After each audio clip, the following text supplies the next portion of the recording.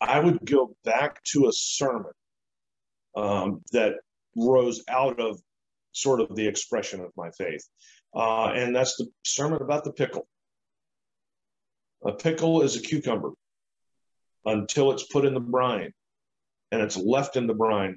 And when it's done, what happens is all those fluids, all those liquids from the brine itself fill the cucumber, and all of the fibers, the very sense and being of that cucumber is no longer a cucumber, it's now a dill pickle.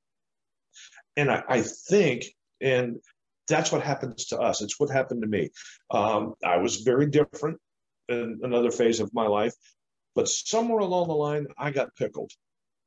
And I hope every congregation in the world and every follower of Christ in the world can at some point get pickled and be different. Because what happens is once you are pickled, you can't change it and go back. Right. Something has happened. The very fiber and there's no alcohol involved in this pickle. No alcohol in this pickle. This is a different kind of pickled. This is a big old dill pickle, and it's every fiber and core of my being is different from what it was a long time ago. And my hope, my prayer is that I'll put it lightly and shortly and sweetly and succinctly. I hope we all get pickled.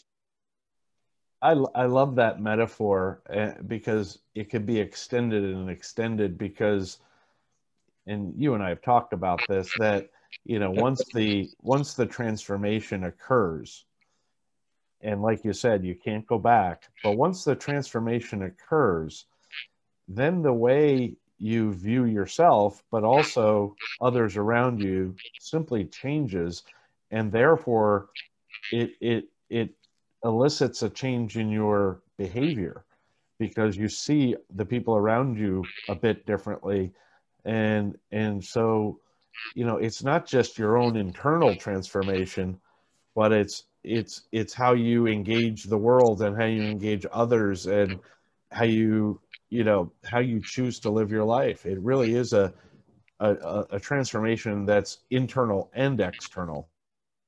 It absolutely is. Prior to that, and I think a lot of us could probably take a look at that and say that, yeah, before being pickled, I saw people and situations as opportunities. Now I see the imago Dei. And that is two very different ways of seeing our world and our place in the world.